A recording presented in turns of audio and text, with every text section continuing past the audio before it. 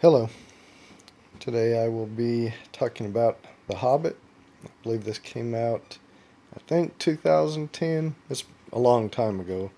It's more of a family weight game. I got it several years back to try to entice my daughter into playing board games with me.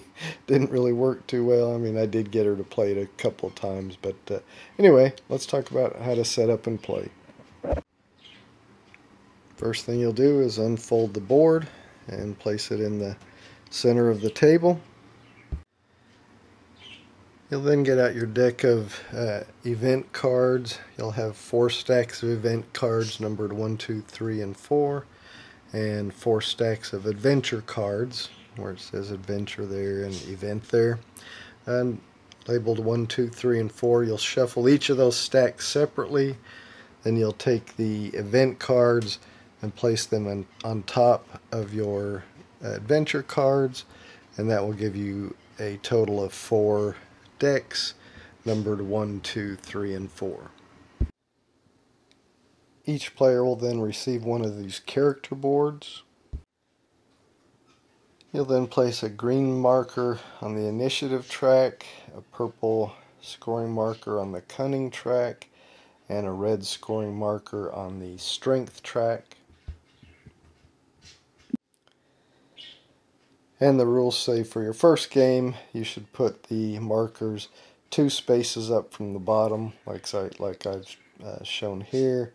For a standard game, you should start 1 space up from the bottom, and for a more difficult game, you start all the way at the bottom. So I've set up for 3 players, and put the scoring markers as if we're playing our first game.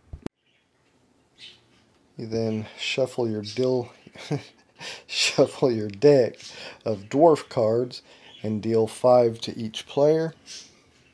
Of course, this would be their hand kept secret from the other players. But for me, playing solo, I'm just going to deal them face up. Then you'll take the remaining deck of dwarf cards and just place that somewhere near the board. So as you can see, each of my players has 5 cards in their hand. Each player will then get 3 of these provision tokens. Kind of looks like a little Limbus bread or something. But anyway, they're just called provision tokens. So each player will get 3 of those.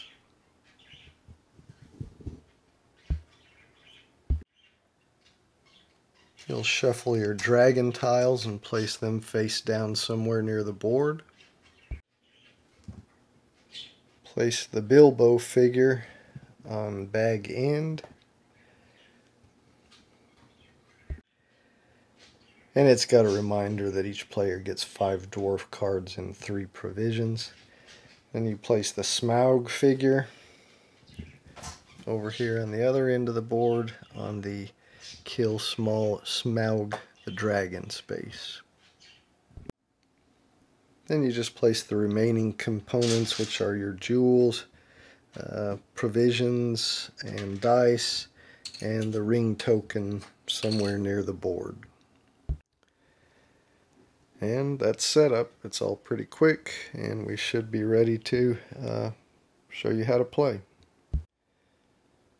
Alright, so how do you play? Well, play begins by any player revealing the top event card of the number 1 event deck. Now, when these cards are revealed, they can be one of 3 things. They can be a travel card like this that says the party advances, and it's got a little flavor text. When you get one of these, that means the party will be moving along the track. So when you draw a travel card, each player will secretly choose one of their cards that they want to play, and after each player says they're ready and they've chosen their card, they'll reveal them simultaneously. The lower card will go first, so they will get to move Bilbo 1 space and reap the reward shown there, which here would be get 2 provisions. The second lowest card would go second, So they would move Bilbo here, and they would get 2 strength, so they would get increase their strength track by 2, and then whoever played the highest card would get to go third, and in this case they would get 2 cunning, so they would move themselves 2 spaces up on the cunning track. And I didn't show this, but when you get 2 provisions, of course you just grab 2 provisions and put it in your play area. The cards that were played will go into the discard pile, and then each player will draw back up to a hand of 5 dwarf cards. Some of these spaces may show an icon with an X through it, meaning if you move Bilbo onto that space, you actually lose and go down the track on that one. So in this case, you would lose 1 initiative, and you'd move your initiative marker down 1. So when you're playing these cards, you kind of try to play depending on what space you want to get. If you were, again, got another travel card and you wanted to get this 2 initiative, you would try to play the lowest card, or if you wanted to get to the 2 strength, you would try to play the highest card. Of course, you don't know what the other players have. Another type of event card you might draw is an ability card. So in this one you can see player of the highest dwarf card receives this ability card. So again, each player would play one of their dwarf cards, and whoever played the highest would get to take this ability card and put it in their play area where they can use it at some time in the future. This one lets all provisions on the dice, which we haven't talked about how the dice are used yet, but we'll get to that. But this one says all provisions on the dice count as double. Now these are abilities are one-use cards, so once you use it, then it just gets discarded. Now one thing the rules are not clear on is it does say when you have in the rules, when you play a dwarf card toward moving your party, when you have a party advances card, that you do draw back. You immediately after you play your card, you get to draw back another card up to your hand of 5.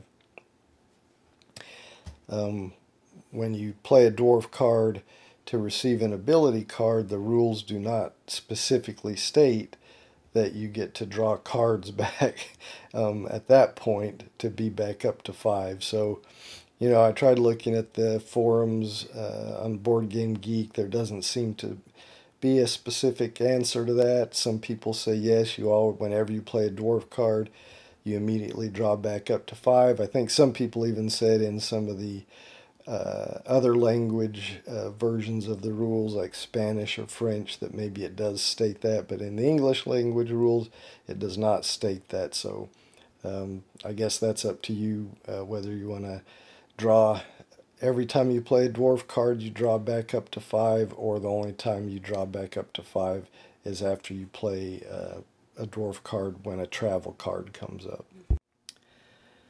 Another type of event card that might come up is a gift card. So for instance, this one, the Troll's Cash, just says each player may give 2 provisions to receive 1 cunning. Sometimes you might get one that just says each player has their choice of either getting 1 initiative, 1 cunning, 1 strength, or 2 provisions or something like that. But in this one you don't play any kind of dwarf card to get this benefit. In this case you would have the choice to give up 2 provisions to gain 1 cunning. Lastly, you could get a card like this, which depends on the number of players. So in a 2 to 3 player game, it's a party advances, and you use that just like any other travel card. However, in a 4 or 5 player game, it would really become, instead of a travel card, it becomes a gift card, and in this case each player just receives 1 strength, but no traveling occurs. So again, you'll draw an event card, do whatever it says. Eventually you will, by playing the travel cards, you will get Bilbo either to this space, or in a 4 player game he will actually move right into the adventure space. The first one is the Battle of Goblins, but I think in any other but a 4-player game, once you've gone through all the travel cards, you'll end one space behind the adventure space, and in that case, after you do that travel space, you just go ahead and move Bilbo into the adventure space. At that point, any event cards that may be left in your deck, you just discard until you get to the adventure cards. Each player then receives a number of provisions shown on the adventure space, so in this case 2. So each player would get 2 provisions. Then the player with the highest initiative, which remember that's your leftmost track here, so in this case, after, I just kind of set these, after you've traveled to the space, some of the players will have advanced along these tracks. So in this case, whoever has the higher initiative, now in this example, this player and this player's initiative is the same. So if there's a tie for highest initiative, then the players will each reveal a dwarf card, not from their hand. It actually says each player will reveal a dwarf card from the deck, and the highest card will then get to draw the first adventure card. Otherwise, if there's not a tie, the player who's got the highest initiative draws the first adventure card. So in this case, we'll say it's this player. He reveals the first adventure card. And the adventure card, it'll have a little flavor text. It'll have like a title, Fight the Goblin Hordes. It'll show what you have to get to overcome it, 1 shield and 4 axes, and then your reward will be 2 gems. Now, Now, to attempt any adventure, you must have at least 2 provisions. If you don't have at least 2 provisions, then you have to pass. And when you pass the card, you just pass it to the next player in clockwise order. And you also have the option, if you don't want to attempt it, like you don't think you can pass it, then you can just pass it also. But if you are going to attempt it, you get to roll 5 dice. So we'll say this guy's going to attempt it. So he rolls 5 dice. You got a provision, a provision, a provision, and 2 axes. Now, you can re-roll a number of dice equal to what is to the left of your cunning. So here he can roll up to 2 dice. If his cunning was up here, he could re-roll up to 3 dice. You can add to your score a number of axes depending on what your strength is. So here he can add 1 axe. If his strength was up to here, he could add 2 axes. And here, if his initiative was here, he would already have the 1 required shield. But it's not, it's here. So in this case, he only got 2 axes. He can add 1 axe, so he's got 3 axes, but he got no shields and he still needs 4 axes. So he didn't complete it, but he can re-roll 2 dice. So he's going to re-roll 2 of these dice, and he got a shield and 2 axes. So actually that's 2, 3, 4, and a shield. So he completes it without even adding that axe there. So then he will get 2 gems, put that in his player area, and this is completed. And it just goes out of the game. Then the player to his left will reveal the next adventure card, and then he has the option to attempt to complete it. Again, he must have at least 2 provisions to even attempt it. If a player doesn't want to attempt it, if they don't think they can pass it, they can just pass it and it goes to the player on their left, and then that player can attempt it. If a player does attempt it and they fail, they must draw 1 random dragon tile and look at it and take whatever. So in this case, he has to lose 1 initiative and 1 provision. So he would go down 1 on the initiative track, and then he would have to discard 1 provision. Then, since he failed, the card is passed to the next player to his left, who may then attempt it. If that player doesn't want to attempt it, or he attempts it and fails and has to draw a dragon tile, then he passes it to player to his left. Once all players have either attempted and failed or passed the card, then the card is just discarded. If at least one player did not attempt it, if everybody just passed, then the dragon just moves one space forward toward Lake Town. Some of these dragon tiles, if you fail and draw a dragon tile, some of them have this icon, which also, so in this case you would lose 2 provisions, and then the dragon would also move one space toward Lake Town. If the adventure card is discarded because all the players either passed or failed it, then the next adventure card is drawn by the player who has the highest initiative. And then again, he has the choice to attempt it or pass it clockwise. So you'll do that till you go through all the adventure cards. So there's, let's see, 5,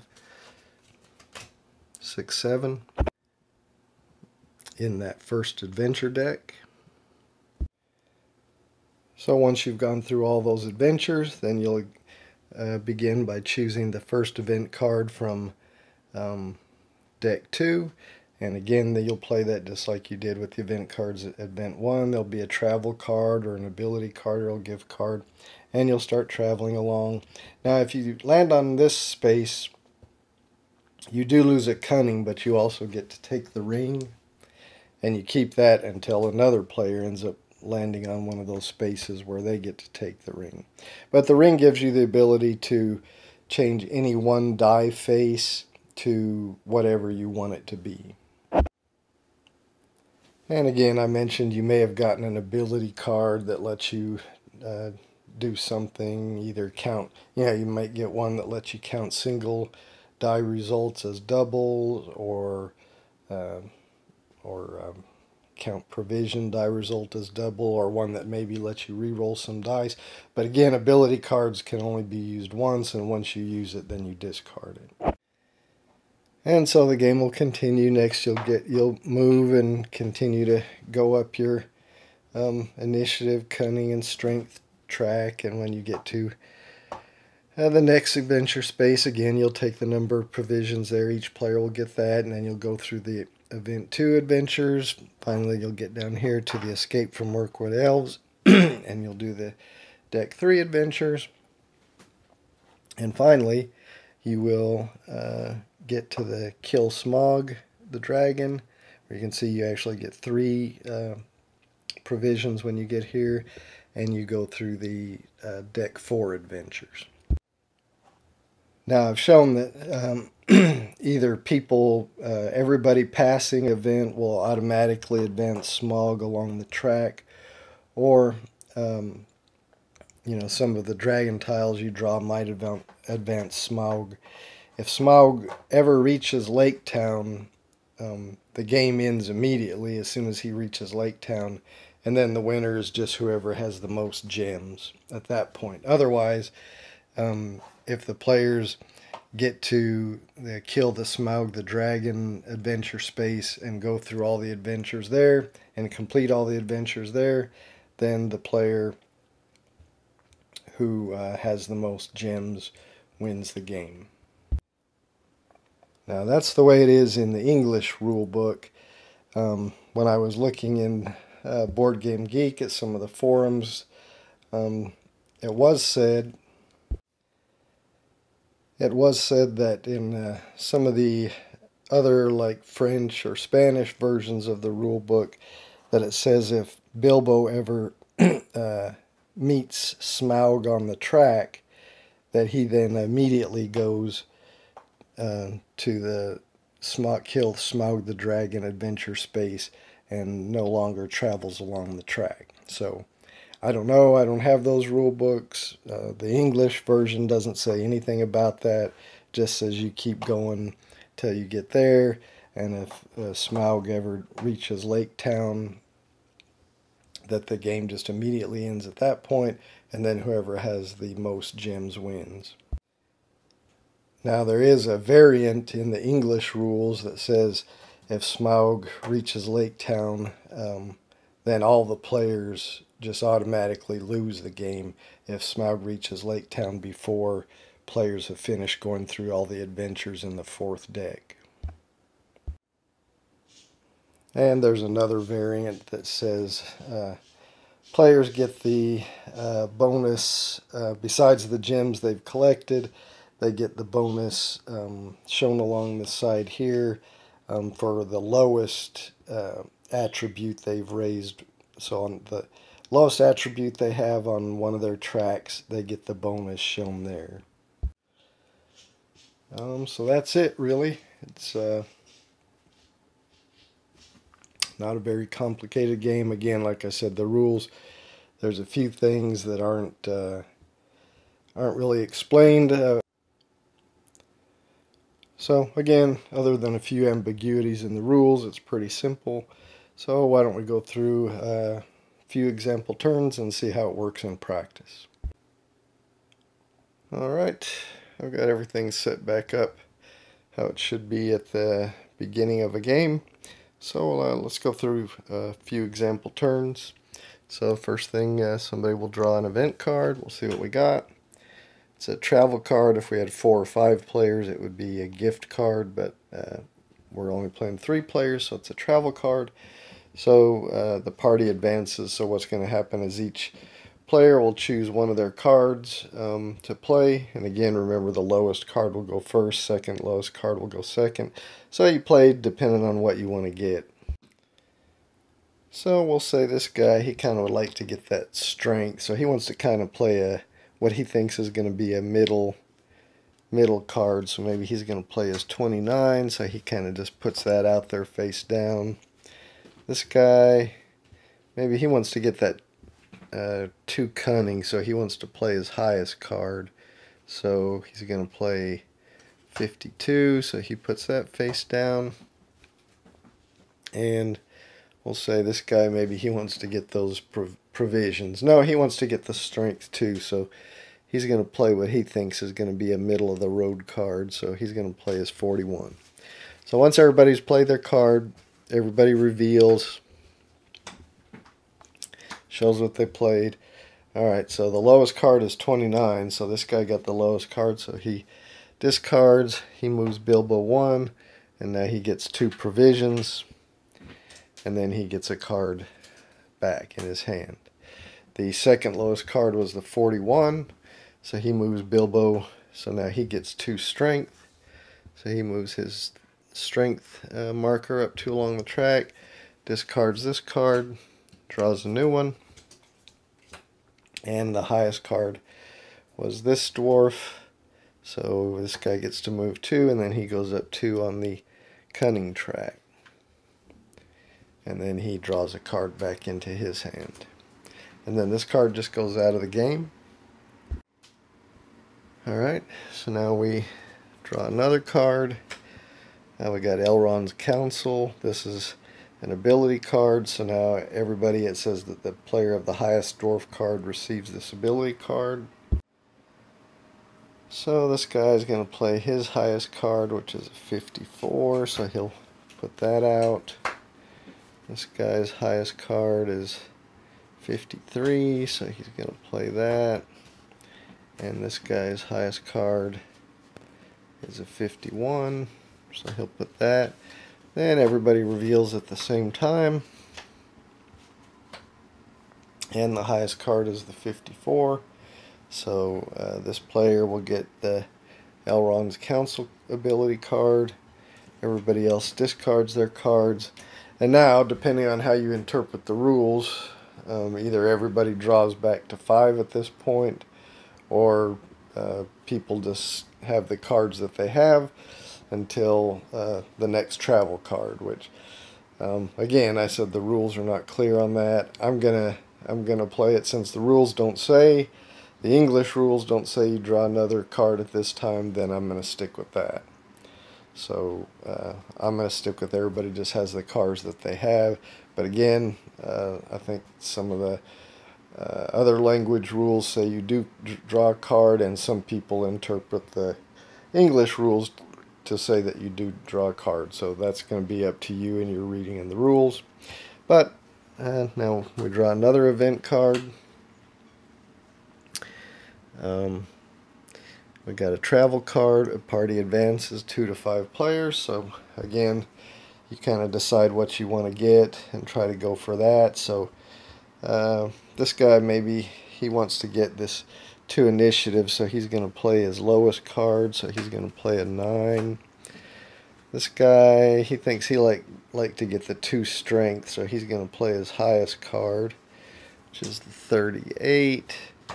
And this guy, he'd like to get the 2 initiative also, so he's going to play his lowest card, which is a 6. Alright, then everybody reveals at the same time, and the lowest card is the 6, so this guy discards that, so he gets to move Bilbo, and he gets the 2 initiative. Alright, the next lowest card is this one, so he moves Bilbo and he gets 1 cunning.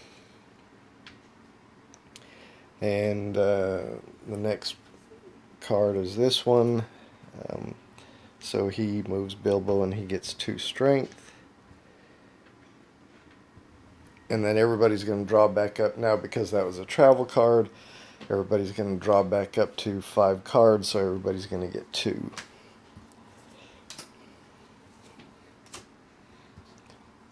Or if you played it the other way, then everybody would just get 1. And then this travel card just goes out of the game. Alright, then we draw the next event card. Now we got another ability card. Player of the lowest dwarf card receives this ability card. You get to double the effects of 1 shield roll. So, in other words, if you roll a shield, it's worth 2 shields instead of just 1. So, again, it's the lowest that gets that. So, this player's lowest is a 19. He's thinking he's not going to have a very good chance at getting that. This player's lowest is a 16. And this player's lowest, he's got a 7. Alright, so then everybody reveals, and he reveals that he got a 7, so he's going to end up getting that ability card, so that goes into his area, and these others are just discarded. Alright, we've revealed the next event card. It's a travel card. In a 5-player game it would be a gift card. So I'm going to go ahead and I'll play this off camera until I get to the first adventure space. Well, so far I've just skipped 1 card, but I've drawn another event card, and it's a travel card, and I just wanted to show now, in this case, nobody probably wants to be the lowest, so they'll probably try to play one of their higher cards, because the lowest is going to lose an initiative. So, you know, he says, well, I definitely don't want the lowest, so I'm not going to play my 2 or 3. My highest is a 44, so I'm going to play that. This guy's thinking the same thing, so he's going to play his highest. And this guy also is thinking the same thing, so he's going to play his highest. And everybody reveals. And unfortunately the lowest is 44, so this guy moves Bilbo, and now he's got to go down 1 on the initiative. So he's way down there. He'll draw back. Alright, the next lowest is 48, so he goes there, and he gets 2 cunning. And then the highest goes there, and he gets 1. Oh, that's the wrong guy. This guy, he gets 1 strength. Alright, then this card goes out. Alright, you'll see there's just going to be one more travel card allowed. Oh, but our next one is a gift card, so this one each player chooses one of the following. So they can either take 1 initiative, 1 cunning, 1 strength, or 2 provisions. This guy's going to take 1 strength. This guy thinks he's going to take 1 initiative. And this guy is going to take 1 initiative also. And then this card's just discarded. Alright, I'll play ahead again until I get to the adventure. Alright, so we just completed this last travel card that puts Bilbo here at this space. So when he gets to this space, you just go ahead and move him into the adventure. Now everybody gets 2 provisions. Alright, so I've given everybody 2 provisions. Now the person with the highest initiative is definitely not this guy. This guy's is here, and this guy's is here. So this guy has the highest initiative. So now we just discard all the event cards. There was only 1 left. And, oops, knocked over Bilbo. So we draw, this guy draws the first adventure card. Now he has to get 1 shield and 4 axes in order to win 2 treasures. Now, he's pretty confident because he already has, he's above the 1 shield, and he's got 2 axes. So he only has to roll 2 axes, and he gets 2 rerolls. So he thinks he's going to attempt it. So he grabs the 5 dice, he rolls. Now there's 2 axes right there. He doesn't even need the rest of those because that's 2, 3, 4, and he's already got the 1 shield because of where he is on the initiative track. So he's successful on this, so this gets discarded, and he gets 2 gems.